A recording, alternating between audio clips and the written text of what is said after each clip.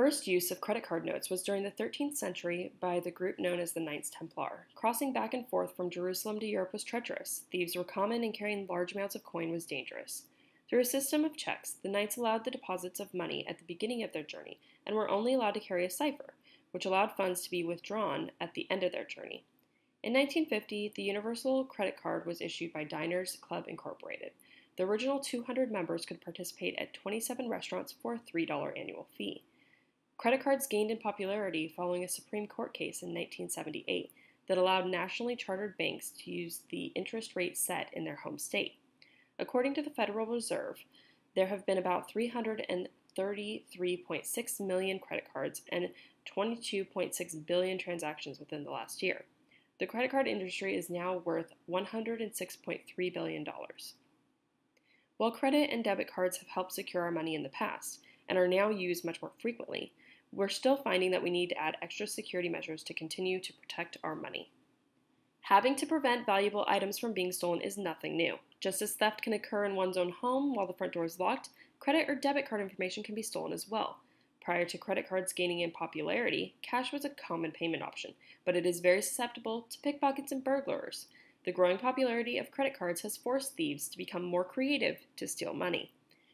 Card fraud occurs when somebody deliberately uses another's card to make unauthorized and illegal charges.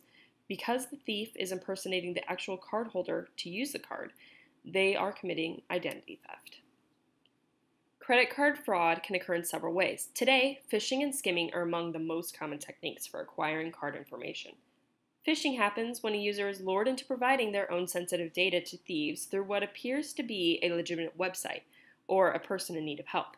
These scams come in many forms, but are often executed through email. They can also be convincing replicas of company websites with additional fields to enter in information, like credit card numbers. Skimmers are small devices that are often hidden within hardware that process credit or debit card data. A user's card information is stolen when a user makes a transaction through an ATM, gas pump, or other payment device. This allows thieves to use only a few units to gain a lot of card data. Most card fraud occurs in the United States. In fact, a 2015 research note from Barclays stated that the U.S. is responsible for 47% of the world's credit card fraud, despite only counting for 24% of total worldwide credit card volume. The high level of debit and credit card fraud in the United States also impacts other countries. Among UK-issued cards in 2015, 35% of fraud-related losses occurred in the United States, compared to 10% in France, 9% in Canada, and only 6% in Germany. Cross-border fraud occurs when criminals use a consumer's credit or debit card data in one country to make fraudulent transactions in another country. In 2014, 47% of fraudulent cross-border transactions on United Kingdom credit cards took place in the United States. U.S. credit card fraud is on the rise too. About 31.8 million U.S. consumers had their credit cards breached in 2014, more than 3 times the number affected in 2013. Most experts believe that the reason the U.S. has a disproportionately high amount of fraud is because that it has been slow to adopt Europay MasterCard Visa, or EMV, a global standard in which credit cards carry computer chips that cut down on counterfeiting by dynamically authenticating credit cards. Countries that have deployed EMV have enjoyed a decrease in counterfeit fraud as a result, 70% in the UK, for example, between 2005 and 2013. The U.S. is in the process of implementing EMV, and once it becomes widespread, counterfeit card fraud should drop here as well. But, as in other countries, other types of card fraud, especially card-not-present or online fraud, will probably grow. In the United States, card-not-present fraud is already a big problem. In fact, it accounted for 45% of all credit card fraud in 2014, followed by counterfeit card fraud at 37% and lost or stolen cards at 14%. The total value of card-not-present transactions is expected to grow from $9 billion in 2013 to nearly $19 billion in 2018, even as fraud at the point of sale shrinks due to the use of EMV chips. So what is EMV? EMV is a specification that is a global standard for interoperable credit and debit card payments, point-of-sale payment terminals, and transaction processing networks based on chip card technology. These chip cards, also known as smart cards, contain embedded microprocessors that provide strong transaction security features and other application capabilities that are not possible with traditional magnetic stripe cards. The EMV specifications also provide for new, highly efficient transaction methods that cannot be achieved with traditional magnetic stripe cards. These include contact and contactless transactions, as well as mobile payment operations. The secure microprocessor chip on the EMV payment card contains the information needed for payments and additional protection features, which makes it significantly more secure than a traditional magnetic stripe card. EMV improves the security of payment transactions with the added functionality in 3 areas: card authentication, cardholder verification method, and online and offline authorizations. For card authentication, transactions require an authentic card validated either online using a dynamic cryptogram or offline using dynamic data authentication.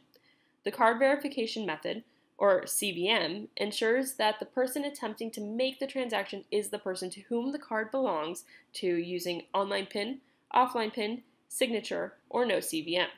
CVM always starts with the most secure method, downgrading only if necessary for issuer and merchant processor. Smart cards are not foolproof and are still susceptible to hacking. Since the EU transition over 10 years ago, they have seen increasingly tech-savvy criminals.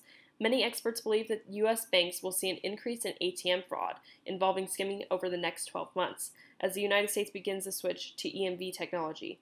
For fraudsters, there are only a few ways they can attempt ATM-related attacks by using such methods as card skimming, where a customer's card information is captured at a merchant or ATM and used to produce counterfeit cards for fraudulent transactions. In this case, the customer sees a normal transaction and retains the card. Card trapping. When a customer inserts their card into an ATM, the card is physically captured at the ATM, comprising the PIN. Later, fraudsters can use the card to make fraudulent cash withdrawals with access to the PIN. Cash trapping. Instead of seizing the customer's card at the ATM, fraudsters will attach a device to an ATM that will trap any cash that the ATM tries to dispense. While the customer will retain their card, the fraudsters will later return to the ATM and retrieve the cash trapped inside the ATM. In February 2010, computer scientists from Cambridge University demonstrated that the offline PIN CVM is vulnerable to a man-in-the-middle attack. The fraudster connects a stolen card to an electronic circuit and to a fake card that is inserted into the terminal.